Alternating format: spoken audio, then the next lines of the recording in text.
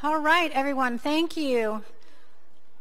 Please be seated. Welcome to the afternoon session on placemaking for healthy communities. One of the reasons why we brought Cynthia from Project for Public Spaces here is that we thought it was a perfect nexus between our beautification efforts and our new healthy community efforts. It just so happens that Project for Public Spaces has been doing placemaking for a long time. But they just recently released a publication, Placemaking for Healthy Communities. So they're taking their placemaking principles and translating it into opportunities and strategies to not only make communities more beautiful and more sociable with linkages, but also to make them more healthy as well. So I'm going to welcome up to the podium again our keynote speaker, Cynthia Nikitin.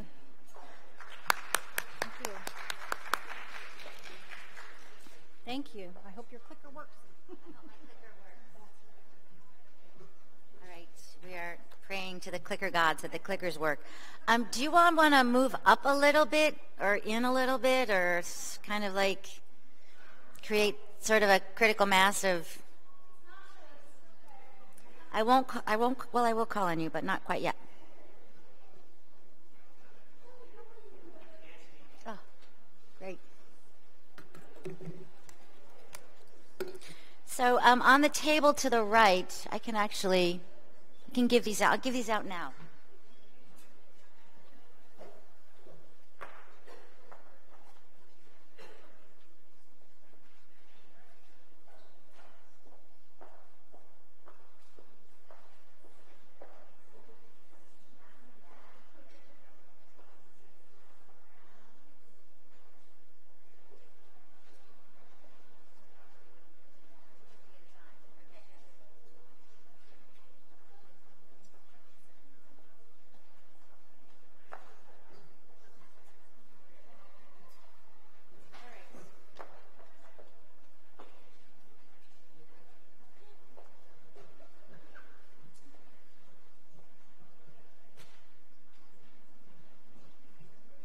So if you didn't get a Healthy Places action packet, you can come up and they're on the stage as well as our Healthy Places Audit. And we just released a book. It's available online that was funded actually by the Bass Foundation, and it's the case for healthy places, and it shows how the social determinants of health can be improved by taking a place-based placemaking approach. This. So I'm just going to do a little bit about public health, and then I'm going to move more into placemaking. I don't know how many of you were here last year or saw Mark Fenton's keynote. So this will come as a bit of a refresher for that. But 80% of a person's health is impacted by their behavior, social and economic factors, and the physical environment. And only 20% of health is dependent on access to care and quality of care. Yet, as we can see, the billions of dollars we spend each year on healthcare, more than 90% is devoted to that quality of care instead of the areas of behavior, social, economic, and physical environment. They often say that the biggest determinant of your health is it's not your blood pressure, it's your zip code is actually one of the key indicators of health. So we have been designing our communities and neighborhoods that lack connected streets, which create longer distances between destinations and force people onto the street or into their cars. And instead of gridded streets that our communities were historically built with. So when we talk about complete streets, we're really looking at reconnecting this network of streets that connect homes to shops to schools to businesses to make it easier for people to walk and bike. So complete streets it's great as a planning idea and is encouraging walking and biking, but it's really about reconnecting our communities together to destinations. So it's regridding the streets as well. So we have not really been designing our places to support health. We have plentiful choice and unhealthy, cheap food around us at all times. Health practitioners will tell you the first step towards health is really what you put in your body and what you eat. So food is really a key element of that as well. We love this picture. We've designed routine physical, even where you'd least expect it. I love this. This is just great. I don't know what to say. I'll just let it speak for itself. 24 hours. It's open 24 hours. That's a good thing. And social isolation is also increasingly a problem as well, especially for seniors and elders and more vulnerable people. So the results that, you've seen this before. Mississippi is always like one of the most obese states, and then they're really happy when Alabama is the most obese state, and then it goes back to Mississippi, and Sullivan County was the least healthy county, and I think now you're the second least healthy county. This is, you have nowhere to go but up, I guess is the positive message there. And I know Mark talked about this, but this rapid decline in the number of percentage of families that let their kids walk to school or bike precipitously has declined in the past 2 generations, which is part of that as well. And healthcare costs, it's now 17% of our U.S. gross domestic product. Treating chronic diseases accounts for 86% of our national health care costs today. And the direct medical costs associated with obesity alone are more than $150 billion a year. We just can't afford this anymore. So it's really about turning things around, and as you can see from this diagram, it's a collaborative, holistic, multidimensional, collaborative, kind of participatory process. So this was a Surgeon General a few years ago talking about prevention.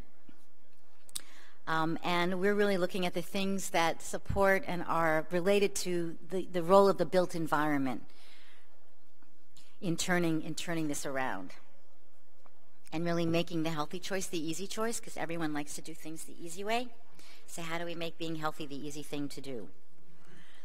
So our Healthy Places program looks at improving health, tying placemaking to public health, breaking down silos, and specifically looking at food and transportation, which is about access to healthy food, and empowering the communities themselves to be involved in the process. So over the long term, our goal is to reverse childhood obesity. These are all the big goals, reducing automobile dependency. And these are also goals of our organization, which was founded in 1975 as well. A lot of the same overlapping goals. But in the short term, because we like to think about the short term, is really looking at how do we improve streets, how do we increase the number of markets, and provide access to markets. How do we build the partnerships to support prolonged efforts that will last through municipal elections and election cycles? And then how do we change policy to support this new approach and this new sort of silo-busting collaborative way of thinking? So, if you think about a community, and I showed you those little bubble diagrams earlier, here you have a map, and this is where the fitness classes are there, and the playground is there, and the market is there, and the school garden is there, and the complete street is over there. And they're all there. All the little dots are there, but they're not really connected. It's sort of like the cohesion piece hasn't been happening. So the food people do the market, the schools doing stuff at the schools with the kids, the parks people working on parks, and everyone's kind of doing really good work, and they might even know that each other is doing it. But what doesn't happen is we don't cluster these things together to create these multi-purpose, vibrant, healthy-feeling places where you co-locate. And this is the kind of planning that we do. We take all of these ideas and we figure out what goes next to what. And we're always very looking at how people use a space. So if you have the bike share, well, it makes sense to have the complete street with the bike routes next to the bike share parking. If you have the farmer's market, why not have the community garden next to the farmer's market so some of the fruits and vegetables could be actually sold at the farmer's market? If you have a children's playground, why don't you have the adult exercise near it so that the adults exercising can watch their kids? A colleague of mine who's with the Texas Institute for Public Health is designing these walking trails around playgrounds. So, and this was in a Muslim community where women are not really encouraged to do physical activity, but because the walking trail was around the playgrounds, the moms, the grandmothers, the daughters would be walking around and around and around, talking, kibitzing, keeping eyes on their kids, but getting their exercise too. Another idea with playgrounds is to disaggregate the equipment.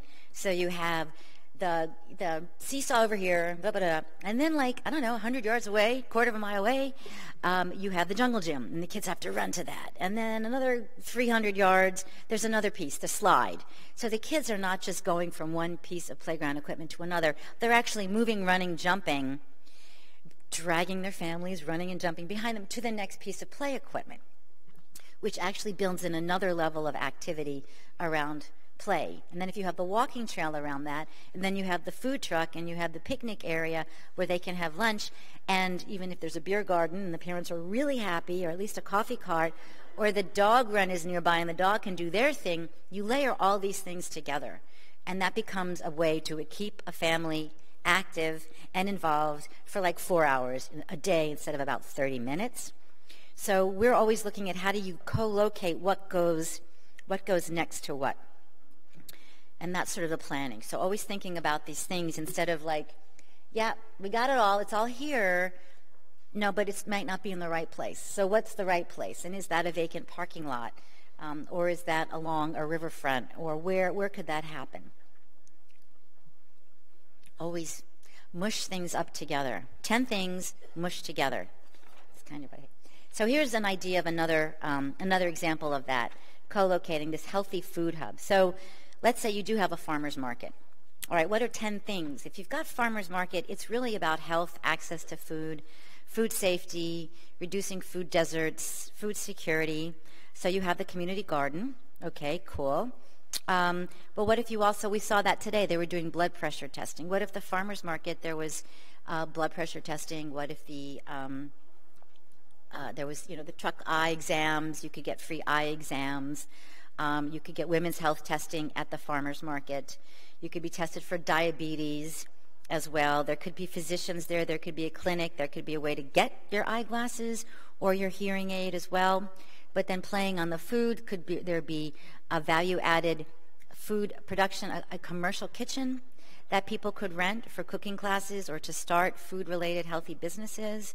Can we put a bus stop there? Can we talk to the transit agency that people that don't have cars can actually get to the farmer's market by public transit?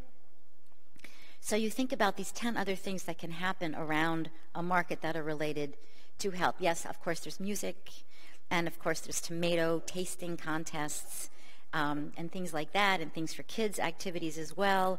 But thinking about how do we get the health sector, the public health service providers to the market so that the market becomes part of a healthy hub, healthy food hub. So growing those things together. This is an example. This was in a neighborhood in Detroit, Peaches and Greens, and it was the Christian Community Development Corporation. This was what they had in this neighborhood. This neighborhood had drugs, it had gangs, it had crime, it had a lot of poverty, a lot of unemployment, and a lot of fiercely devoted people who loved their neighborhood. One thing they did have was they had this produce store, Peaches and Greens. And when I was talking earlier about building on your assets, this is it. This was it.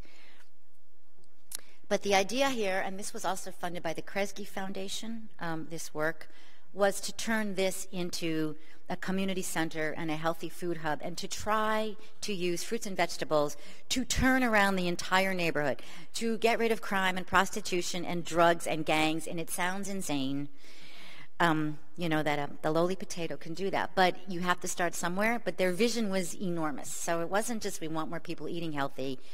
It's that we want more kids graduating from high school. Everything you can possibly imagine. And that's okay to have those goals and to see how arts and culture and health and transportation can help you solve those goals that are really crime prevention, but crime prevention is very complex, needs a lot of partners to do that. So we had meetings. They used this building a lot for meetings and public sessions, and we did our visioning, what they would like to do to turn their neighborhood around. And so the first idea was, let's just do a street fair. Let's do a harvest festival. And they did this in Kanyanga Lake last. They had like a block party. Let's do a block party in our community. And they closed the street. We got them these banners. We set up tents. And the idea was to bring the community together. So the first round of ideas was block party. Let's just get everyone together and talk about our neighborhood. But the idea was then to generate more activity than just the 20 people who came to that meeting, but to get everyone in the neighborhood to come out. So we had a harvest festival. So it was like October, and it's cold, and it's Detroit. And we got tables and chairs donated, and we had little pumpkins, and we set out tents outside. And we invited everybody. We invited everybody except the police.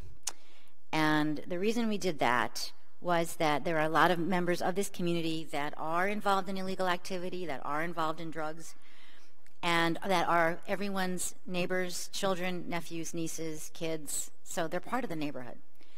And it was a strong feeling that they wanted everyone in the community, even those that were not contributing positively to it or that were in trouble or doing dangerous things, to be part of this conversation, that they were community members too. And they said, if the police come, these guys won't. So everything was fine. And we set up more tents. They had to come in and give us ideas to get a chit for the free food. Usually we like to incentivize this. If you give us your ideas, you win a chance, whatever somebody is giving away, to a night in the hotel or a free meal at a local restaurant. Just some sort of incentive for people. You get a bagel, you get a button, something that is a reward for people doing that. So they got more ideas, and it was like, if you want a food ticket, you have to come in and give us your ideas. And then we did all this crazy, lighter, quicker, cheaper kind of fun stuff. We did a hayride. We did pumpkin painting and face painting and barbecuing and cooking outdoors. And as you can tell, it was just a little warmer than it is today. I think the most expensive thing we got was the bouncy castle. And there was a bicycle repair stand, and half-court basketball. And people were out there, for half the day, celebrating their community and getting us the next round of ideas. And some of it took place at Peaches and Greens, but Peaches and Greens was sort of like the hub that all of us, to have all these conversations as well. This was a building next door to Peaches and Greens that people used to hang out at, and they wanted to kind of turn it into more of a clubhouse. So there was additional funding and opportunity to do that. This is a local artist painting his own mural there. And now this is where people come out and they play chess and they play checkers in the summertime. Oops. And then we had to do a plan. So this was kind of the plan for the vision. So you see Peaches and Greens, P&G is in the middle, but then there were opportunities to turn a vacant lot into a park, to do sidewalk improvements, curb extensions, more crosswalks, to connect gardens and neighbors to the street, to make it easier for people to cross from one part of the neighborhood to another. So there were street-related improvements, public space improvements, business improvements, design improvements as well. So this is it for the before, and here we are after, where the building got a facade improvement. But there's now a commercial kitchen inside, so people are doing value-added food production, cooking classes. They're starting healthy food startup businesses in there. There's more meeting. They have SNAP and WIC and EBT as well. And they have other meeting rooms. So they've really taken it to the next level of becoming something that is also part of helping the community generate income for itself as well. So these are all the partners in Healthy Places. These are all the goals we have about social connections, healthy food, walking, biking, natural environment, play, and active recreation. But we found that these 5 key factors that would improve people's health are also part of creating great public spaces. And these are the social determinants of health as determined by the World Health Organization and the Healthy People Initiative of 2020. vulnerable and disadvantaged people, who are too or poor or under-resourced or elderly or disabled, members of communities of color, are the groups that we think about most in public health because they tend to have less access to improving these determinants in their life. So creating great public spaces with those particular groups in the forefront will actually make the most difference to people's health if we consider those that need it the most and have the least access to it. So these are some of these social determinants of health in the top. It's a little blurry because I took a picture of it out of a report. But the examples of the physical determinants on the bottom are about access to the natural environment, access to transportation, what happens in the work sites, exposure to toxic substances, physical barriers, and aesthetic elements such as lighting and trees and benches. So these things really do intersect. Social determinants are transportation options. Physical determinants are transportation. So really have to look at the social and the physical at the same time when you're looking at determinants of health and how to improve that. So support social connections. There's a lot of evidence about the importance of social interactions and support networks to our individual health, not just mental but physical. Social connections are connected with decreased levels of stress, longer lives, and even improved pregnancy outcomes. One study in Canada found that a sense of belonging actually leads to healthier behavior. But at the community level, social connections build social capital. These social networks among neighbors, which is about trust and mutual aid, create more resilient communities. And you see this after natural disasters. Communities that have more social capital and are more socially networked and have more people that are involved with Sullivan Renaissance, doing plenary, do better after disasters because they start fixing stuff even before the Army Corps or FEMA show up.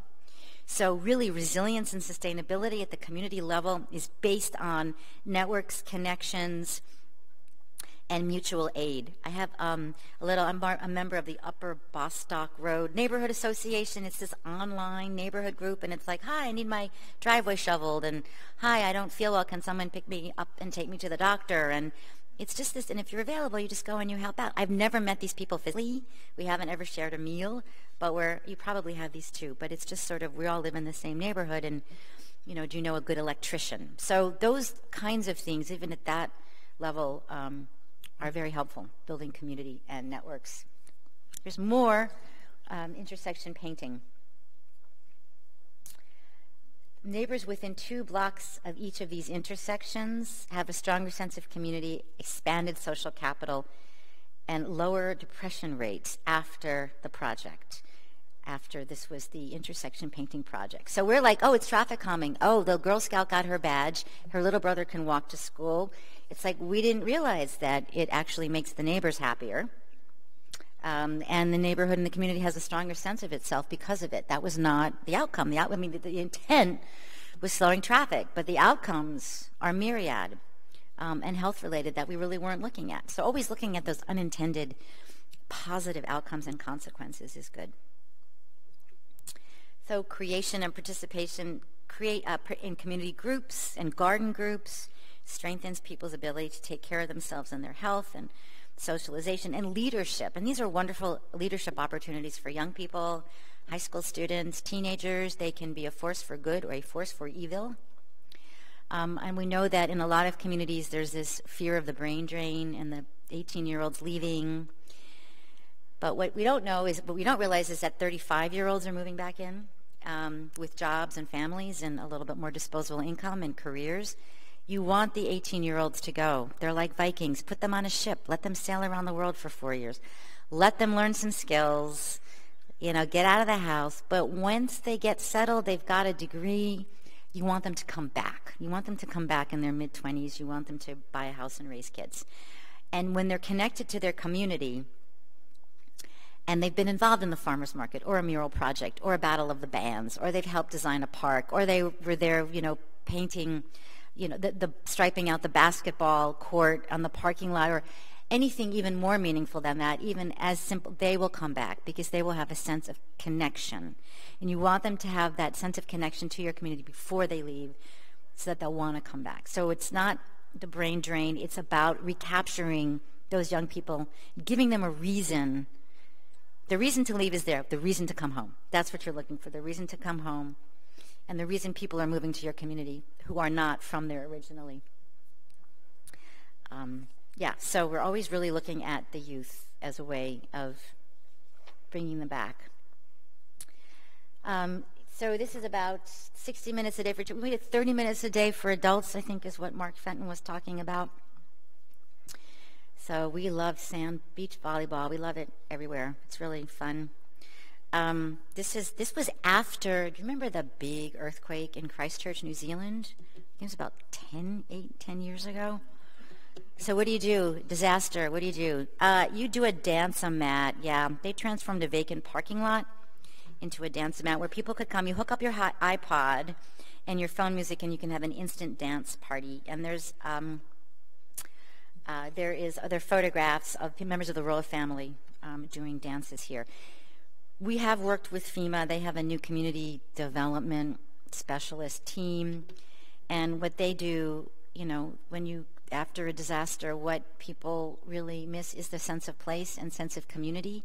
And what we try to convince FEMA to do is to spend money on rebuilding those sacred, cherished community places, whether it's Court Square in Springfield, Massachusetts, or it's the beloved historic library or a theater, or it's a view shed, or it's the Gazette, whatever it is that people feel what defines your community, what's the most important thing in your community, fix that first.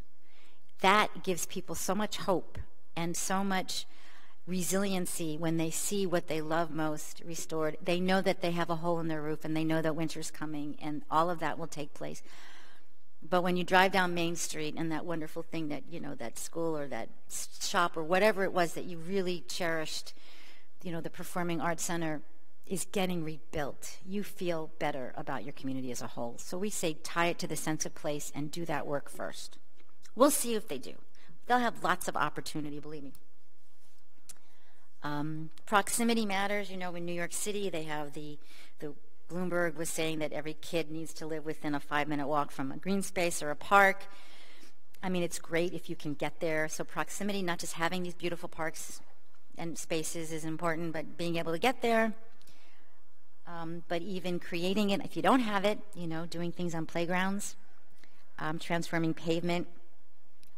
A parking lot can be turned into a playground, encouraging kids to be active, hopscotch, whatever.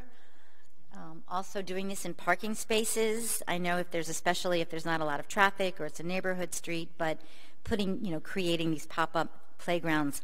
Also, hula hoops, very popular, very inexpensive. Cornhole, a lot of these games are really readily available. You don't have to have they're building a $10 million playground in Market Street in San Francisco, a $10 million playground. They got a grant. There are no bathrooms. I'm like, good luck with that. Hope that works. But if they had $1,000 or $100, they could have done this or had a yoga teacher teaching kids. And this is really fun when you're thinking about, we need amenities, we need these furnishings and these functional attributes. We design them to encourage movement, where the garbage can is in a basketball hoop, so you have to jump up to put your garbage in there. And bicycle racks are for dances. It's kind of a fun idea. Utah movement. People who live closer to parks and green space, we know their property values are higher. We know that their houses are more valuable, but they also have lower markers of inflammations related to ailments like heart disease and cancer. So your property values go up and your inflammation levels go down. And in Toronto, there was a study that found that neighborhoods with many street trees, the residents there had lower levels of depression, diabetes, stroke, and heart disease. And I think it's the possibility of the trees and walking under the trees, and the trees provide shade and canopy. And in Sweden, they showed that The more often and longer people spent in a green space per week, the lower stress they reported. So a lot of this is self-reporting, so we understand that. But in Philadelphia, a recent study found that by walking by greened lots in a rundown neighborhood reduced people's heart rates. That was a physiological finding. And a lot of these studies are in the Healthy Places report that PPS just released. I know there's a link to it. I know I've shared that somewhere. But it's also on our website, pps.org. Exposure to nature helps kids reduce symptoms of ADD, but also providing opportunities for kids to play without adult interference. I love these like extreme playgrounds. I don't know, it's not broken bottles and broken glass and twisted sharp pieces of metal, but these adventure playgrounds are really, you have to, it develops kids' motor skills and ability to work together and sense of danger, but creating places where the kids can go play and the parents can go have a coffee nearby. Walking and biking, we've talked about a lot to incorporate physical activity. But we first have to transform our streets. And you can do a lot with paint. You can do a lot with paint and cones in the middle of the night with a few friends and a bottle of tequila. We were going to do that in a number of communities I visited yesterday. I won't give it away. But it's about reallocating the street space to meet a community's needs and right-sizing it and designing the street for the context that it's going through and basically using transportation to build communities rather than building transportation through communities. This is a small town in California. It's a state highway. State highways will do this. You have to get to the right person in the right district often, but they're doing more of this. So Caltrans, the state DOT, was doing a routine maintenance project on the street. And working with the town convinced them to totally reconfigure how the street was used by striping it differently and adding a bike lane. They're already resurfacing it. They're already repaving it. It's like, well, can you restripe it also for a bike lane? And usually the DOT will say, well, that's going to cause traffic. And they're like, we have like 4 cars a day. We don't really care. So often, not always, the DOT will tell you, like, oh my God, you're going to have traffic congestion. You're going to have level F. Level F is freaking amazing. Level F means you've got traffic and people are shopping and walking and coming to your community. Level A means cars are moving through, zipping by, not stopping, not shopping, and just passing by you.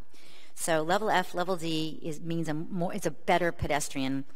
It's better for pedestrians. So we don't know why they don't have those level of service, pedestrian level of service, as well as automobile level of service. And we do a lot of brainwashing of traffic engineers and bringing them up to the 21st century. And we have a website that we run for the federal highways about context-sensitive design techniques. So none of this is rocket science. But if your traffic engineers have been praying at the altar of the AASHTO Green Book for the last 50 years, there's a new messiah. Context-sensitive solutions. The AASHTO Green Book are recommended guidelines. They're recommendations and they're guidelines. And you know what happens when you have streetscape guidelines? They're ignored. They're always ignored. And design guidelines, ignored. For some reason with the AASHTO guidelines, they are adhered to as if they are the 10 Commandments. There's a lot of flexibility in there. And we know people that can help you push your traffic engineers to think about that, to build streets that support communities, because traffic racing through your town meets no economic community development goals at all. So here's another little bike lanes, back-in angle parking. Back-in angle parking is actually safer than front-in. So I know in diagonal parking it's often a battle, unless it was grandfathered in and it was always there. Then you can get it back again generally. But back-in angle parking, thinking of it, okay, so you back in, you've got kids in the back, you open the front doors, the kids are protected from running out into the street by the front doors. So backing in is more difficult, but you open the doors, the kids are protected, and then when you pull out, you can actually see the cars coming. So back in is actually safer, and you get more cars parked on a street when you do the diagonal parking. We've seen this. This is in Bogota, Colombia. Crosswalks for life. Painting crosswalks where people and children were killed and hit by motorists. Bringing community together and saving lives. So what can you do on streets to improve people's health?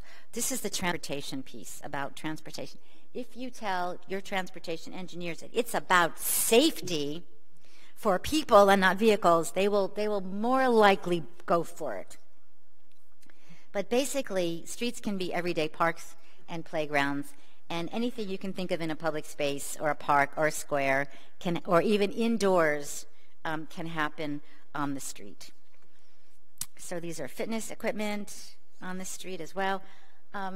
Talked a lot about alleys. I love this. There's a lot you can do in alleys. This is just a volleyball court strung up against 2 walls of an alley.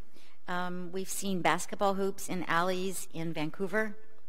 And if a car comes through, it's easy to drive under. If a truck comes through, I guess you have to take it down, so you have to do it when there's no deliveries. But you can work that out.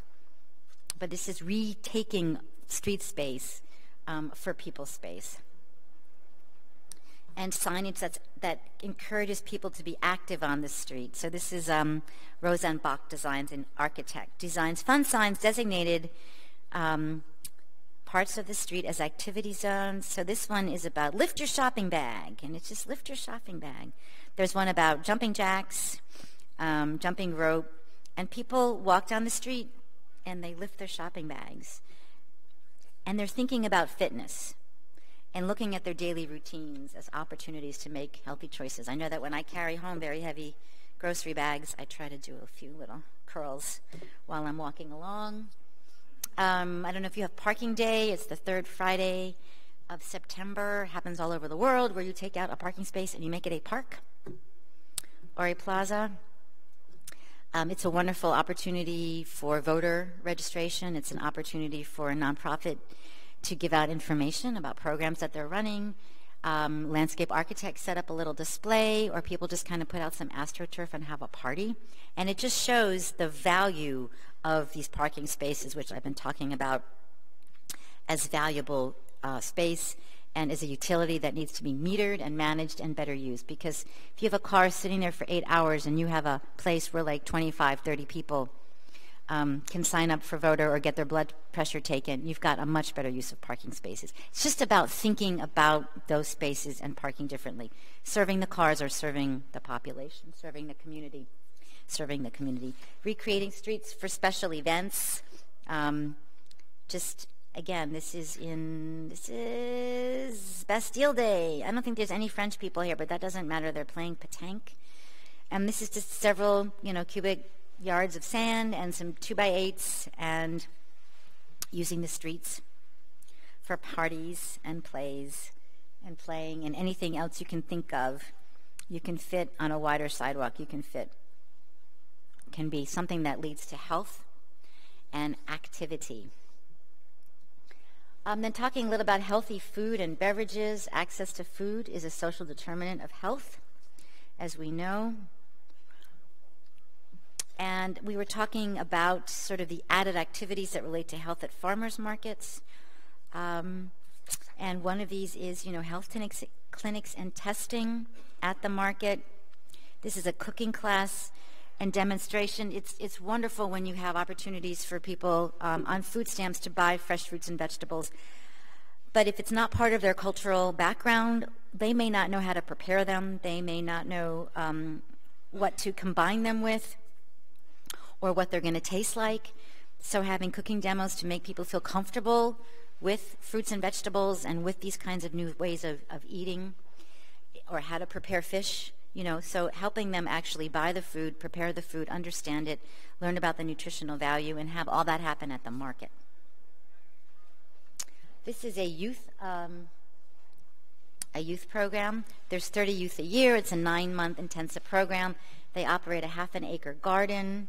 They support other community gardeners, like often seniors. They sell at the farmers market. They have life skill classes, and they earn a living doing farming.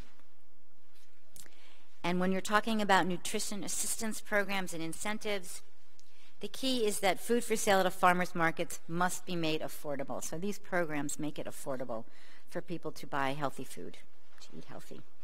But this is about a market as a place. This is a small community in Washington State. And when they have the farmer's market, they also have traditional dance performances. They have basketball. They have a community supper, there's buskers, there's juggling. So the farmer's market Thursday night is like a big event The market is just one piece of 10 things happening. The community coming together and celebrating its culture, and you can ride your bike there as well. So it's always layering these things. It's not just a 2-hour market, it's a market that has a community supper and juggling and music and concerts and beanbag races and anything else you can imagine. So we go to Healthy Places Physical Activity. This is a dance class on a plaza that is being under renovation in downtown Baltimore. Social interaction and connections to people that are different from you in a space where everyone is welcome and has the right to be, feels inclusive, greater sense of community, safety and security, because safety and security, a lot of it is perception, and the way to make a space feel safe is to provide activities and reasons for everyone to be there. Because a public space that is not programmed or is not well designed will be taken over by people that want to be in a place where there's no one else around. So it's not about displacing negative activity, it's about creating the indicators, the activities, the amenities, the uses that attract a broader range of the population. So Bryant Park in New York still has homeless people, but they're not the only people in that space. And they want to be part of the action, and they want to be part of the scene, and they're part of what makes that a special, interesting, inclusive place. So it's another one, civic engagement. This was a community that decided to take over redesigning its street and did a lot of work with the transportation department and their city councilor. And here they are, they got permission to have a planted median, so they're out there planting it, and it's all xeriscape because the water department in their town stops watering the plants in July. So they're doing xeriscape, low maintenance, drought resistance planting in the middle of the road. So to be most successful, create a place that attracts a lot of people to it where they can make lots and lots and lots of healthy choices. So we need to think about what people want or need when they're in the space, how to access the space, and how to encourage them to spend time there. And we find that our friends in the health world kind of don't look at those activities that aren't directly related to health. But, you know, the play streets I showed, it's wonderful, but it's also good to have those other layered activities that support sitting and water and access to food and amenities as well. This was a project in downtown Providence, Rhode Island, and they started doing a lot of programs with kids and reading programs for kids and focusing on children. And we asked Debbie, why are you focusing on kids? It's a downtown space, it's a historic park, there's lots of employees all around. Oh, she said, we're focusing on kids so the office workers will feel safer. So they're doing things. So they had this lovely young yoga instructor doing kids yoga. It was all about kids and families to make the office workers feel safer. So that's something to think about, to kind of turn it upside down. I will take some questions, and then I wanted to have us do a little group exercise. If that's okay. If we still have time, I don't know how we end up here. If we all come back together and there's a closing, I'm not really sure. Okay, so do we have any questions, first of all? Yes?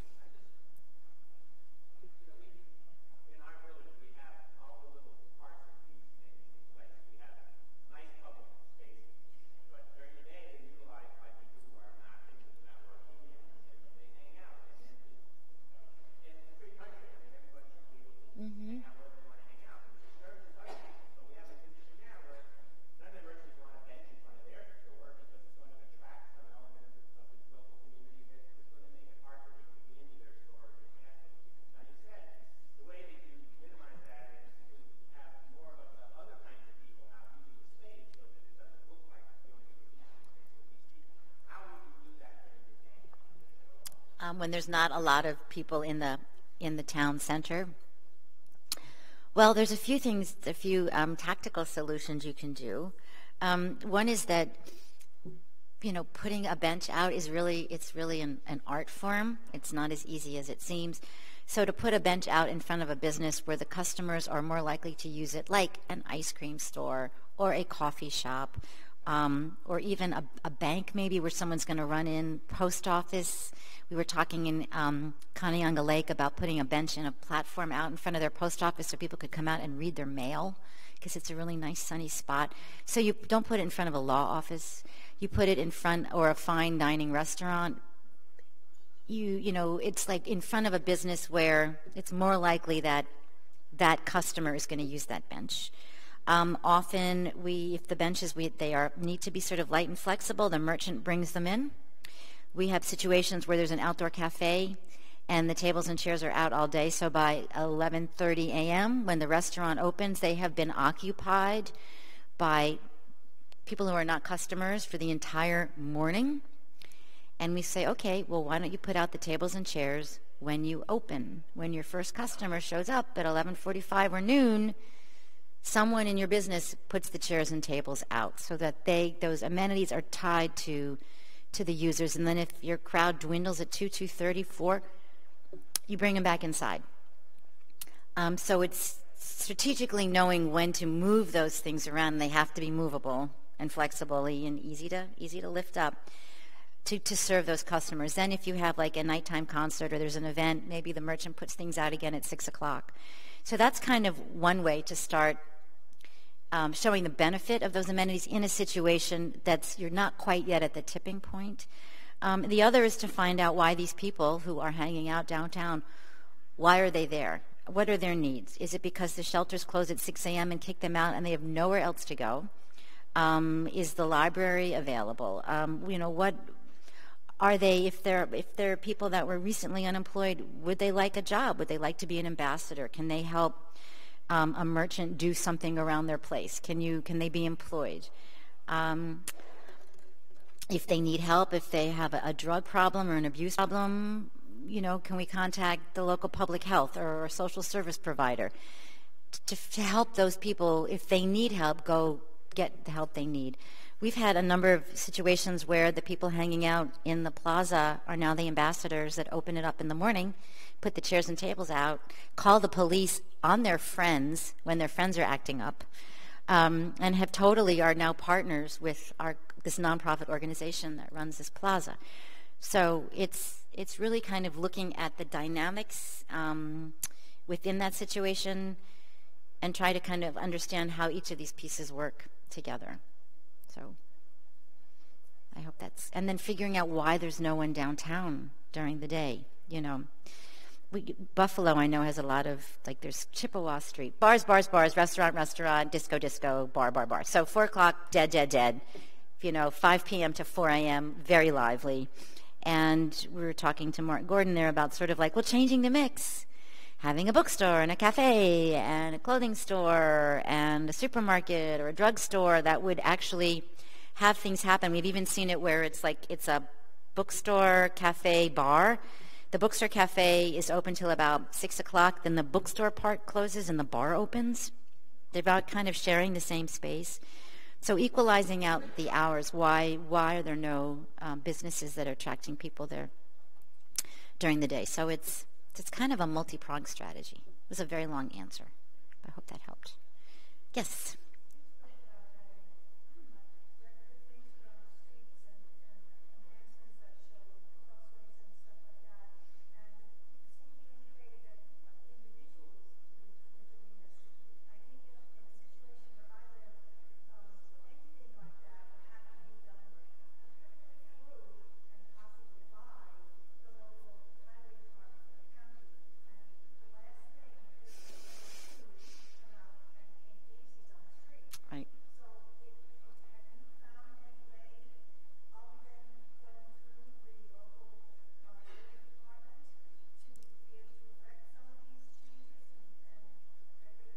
Yeah, we don't go to the highway department right away. We sort of work with a group of partners or a nonprofit or the Girl Scouts or a community association or a neighborhood association, a group of individuals that hopefully are related to, the highway traffic engineer, or the mayor is a sister-in-law or something like that. So it's usually a community group that says, we have this problem and we would like to basically stencil, maple leaves in our intersection to slow traffic. And we've had a lot of, we've even had arts organizations working with the City Department of Public Works to do that. We say it's an experiment. You can do not only spray paint, you can do spray chalk, and the chalk lasts about 3 months, and you say it's a pilot and it's an experiment, and we'd like to do this because we want to slow down speeding, and you're not going to give us a traffic light, and you won't give us a stop sign, but we need a way to make our people safe, and we would like the permission for 3 months to try this out as an experiment. And we've actually had the Department of Public Works and the police with our friends, the crazy artists, as they're spray painting maple leaves, on neighborhood intersections, so that they're part of that process. And they see it happen. You're not asking them permission, you're actually asking them to be a collaborator and a partner in helping you solve a problem really inexpensively as an experiment, and if it doesn't work, it doesn't work. We did this was one neighborhood in Indianapolis, and the chalk was down, and we saw the bus, the bus is coming up the street, and these were just maple leaves in the intersection. And we're like, oh God, the bus, it's like it takes at least a half an hour for it to dry. The bus is just going to go right through our maple leaf. We're going to have to spray paint it again. There's going to be white chalk on the back of these tires going all the way up the road. The most amazing thing happened. The bus driver saw this. They've been driving this route for years. They went around the maple leaf. They sort of thought that it was sort of like a roundabout, and they went around it as if it was a physical object. We were like gobsmacked. We couldn't believe that. So it is partners, but it's like we have a problem, and you can show precedent. They've done this in Portland. There's all these amazing images all over the internet about these sort of traffic calming projects that happen, but it has to be where the engineers are part of that solution. And I guess if your first level is the county, you go to the county, but we like to go with the town highway department or just somebody who's a little bit more local. Then go with our local guy to the county if we need that approval. Or you don't start on a county road, you don't start on a state road, you start on a town road. You see how fabulous it works, and then you try to convince the county and the state to try it there. But it's an experiment and it's a pilot. Those very important words. And if it doesn't show positive results, it goes away in 3 months. And if it shows positive results, you want to look at how to make it more permanent. So the tequila was just a joke, the friends with tequila. I've always wanted to do that, but that hasn't happened yet. Yeah, Maureen.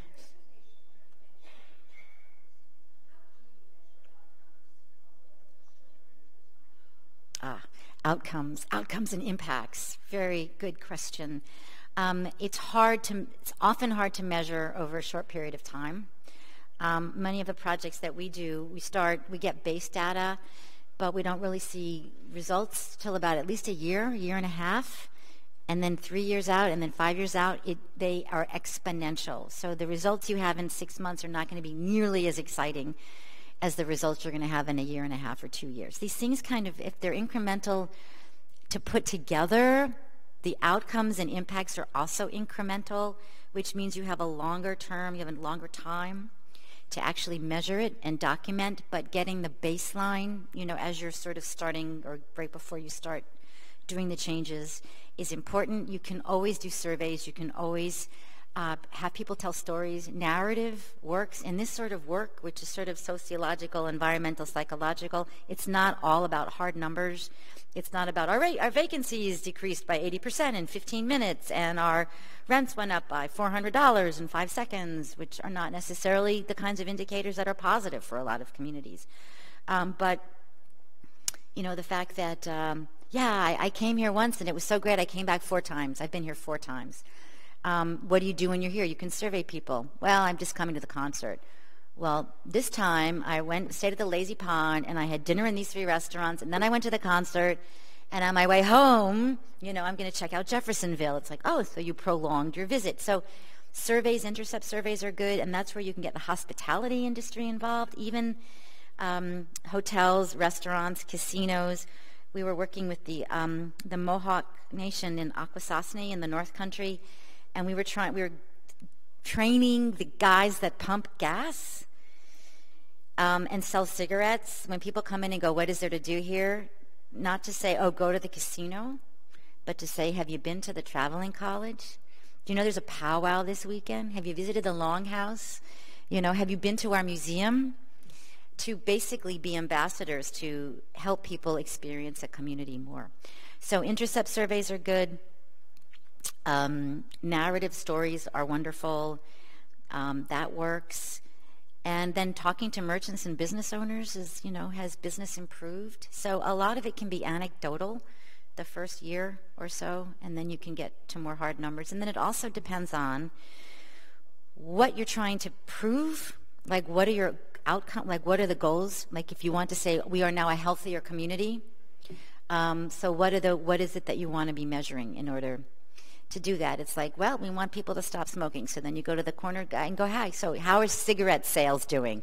Really down. I really haven't, I'm like not even going to carry them anymore. No one is smoking anymore. Okay, you can probably figure out how many he sold the year before. So those are some indicators, but it's important to know what you want to measure, what the outcomes are, so you're not measuring too much. And then whenever you start measuring, you always realize there's another whole level of things that you really wanted to measure that you didn't realize you wanted to measure, which is okay, because you can do that in year 2. And then who's the audience? Is it your funder? Is it a health funder? Is it a corporate sponsor? Who's your funder, and what is it that they want you to measure? And if someone is asking you to measure, and it's a grant or it's an award, they need to pay for that. Do not let them have you pay to do your own measurement and your own evaluation out of your own grant. It's just not enough money. They need an independent evaluator, and I don't know if it's Getty or if it's Robert Wood Johnson, whoever it is, pays for the evaluation. And you want to work with that evaluator as a partner and a collaborator so they understand you and they're measuring the things that are important. And not like, yes, there were 75 jobs created here. And you're like, why are you measuring that? We don't care about that. Well, that's a standard metric. We're like, that doesn't have anything to do with health.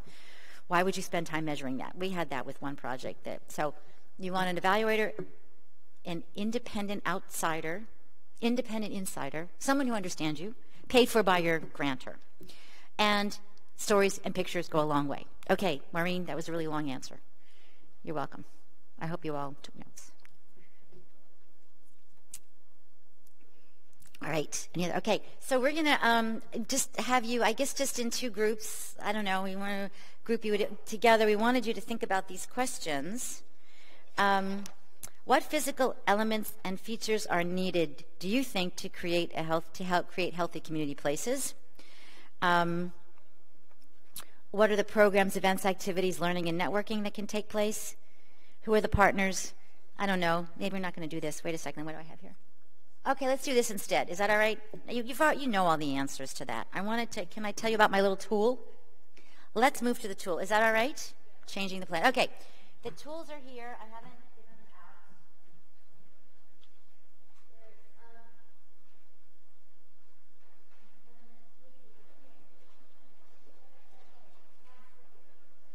Yes, if you haven't gotten, so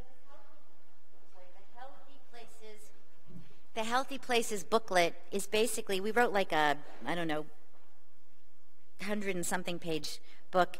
These are the action exercises under each of those 7 categories of of indicators of health. So that's just like if you want to look at food, you look at this, sociability, you look at this. So that's a little action packet for you to take home with you. The other thing is our Healthy Places tool. And we did this yesterday in Kanyanga Lake. You basically take a group of people like this, you divide into groups of like no more than 5 people, and you go out and you assess a place based on these qualities of place in terms of uses and activities, access and linkages, comfort and image and sociability. And these are agree-disagree questions. So this is how you understand, and it's about focused observation and training people to look at public spaces with a critical eye. You do this in mixed groups. So this is like if you're all architects and landscape architects, you take off those hats. We can do this with kids, you can do this with seniors, you can do this with civic leaders, attorneys, lawyers, and teenagers, it's really about mixing up the groups because it's really about our human perception of a space. But it takes these innate qualities, intangible qualities like I don't feel safe here. And this is about symptoms. Why don't you feel safe? Oh, there's no lighting. The streets are hard to cross. There's people hanging out on the corner, and I don't know where I'm going. Okay, those are reasons why people don't feel safe. So those are physical things that can be adjusted to make people feel safer. So we have these ratings. And when you have something, and we were looking, if something is a disagree, there's a farmer's market, I disagree. Maybe that's something that you want. Or in some places, yes, we have a farmer's market, but we only have it 4 months of the year, and it's fabulous. Okay, what would it take to have it 8 months of the year? Well, we've got, this fire department that's empty most of the time. Maybe we could move it in there. And maybe it's not fruits and vegetables, but maybe it's cheese and meat and prepared products and knitted teddy bears knitted from recycled sweaters, and perfume and jewelry. So you kind of look at these things that are like not doing really well and see how do we make them better. We were talking yesterday in Kanyanga Lake about, yes, healthy food is produced here. We make a lot of great stuff. Is it available locally? Hell no. We export it to the city, and we're eating Cisco or whatever. It's like, well, that's a problem. Why isn't it available locally? Well, because our producers don't think there's a market here. Well, how would they get to it? Can we have it? Cornell has this wonderful Healthy Communities, Healthy School program where they go into the corner grocers and they go into the gas stations and they say, can we put the bananas and the oranges by the cash register, the candy bars in the back, the cigarettes as far out of view as possible, the home-baked products and the homemade jam up front, and they try to sort of reconfigure these gas station interiors. This is a thankless job. I know Melinda's involved in it from Cornell, but basically to make those little places that can be healthier. So you can even, without even going out to a site, you can sit around the table with your friends over coffee and sort of think about these ideas. So once you sort of do this rating, then part B is looking at, is that part B on here? No, I have to go to part B. Part B is you go, okay, we've rated what we've got, and those are more like to look back to. What did we disagree? What was bad? Those are the things you want to work on first. List 10 places in our community that support the health of a broad spectrum of the population. Our rivers, our lake, the mountain, the schoolyard, the arena, the skating rink. Okay, what 10 places have the potential to support the health of these populations in the future? The police station in Newberg, Oregon, where the women go to have their Zumba class because there's no place for the gals to take Zumba. And they walk into the police station, they go, yeah, we paid for this with our taxes, and we pay your salaries, by the way. We need a place for Zumba. Get out of the way. We're coming in. So they do Zumba in the police station. It's also the safest place in that community. The fire station, hopefully empty, not busy, ever, 99% of the time.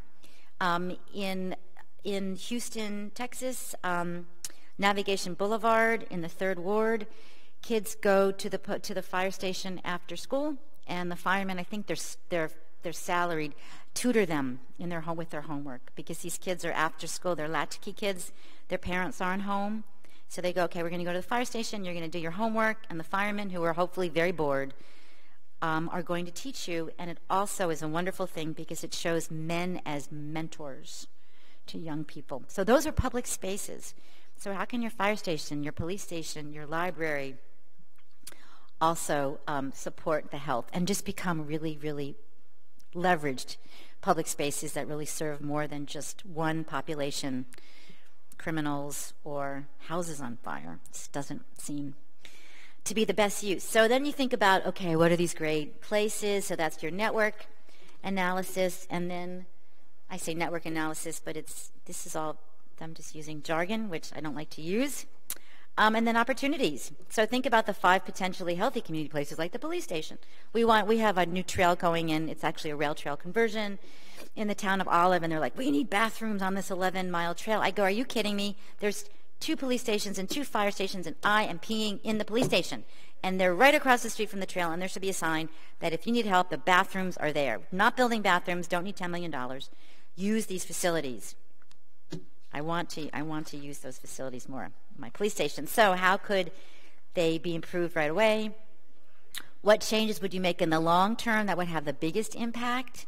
We were in Monticello, and we have the senior center, and we have the farmers market, and it's like, well, we were talking about the farmers market, selling food, and having dinners at the senior center and doing cooking classes there, but also building a community garden outside of the senior center. And then having farm-to-table meals at all the restaurants on that day around the farmers market. And it's just layering and synergy and mushing things together all the time. So then you kind of think about longer term, and you build on these things. And then who are the partners? Because, as you know, we cannot do this alone. We need the partners, we need the vision, and then we find the money. The money finds us. But who are the unlikely partners? We often go to artists and creative people because they have great ideas, and they're often around during the day because they don't work in offices. And we go to librarians because librarians are used to doing way too much with no resources, and they deal with you all and the public, like 75 to 100 people a day. And librarians, libraries are so much more, as I said. They're about people, they're not about books. But, to look for those like unusual partners and opportunities, one little Healthy Places story before people come in.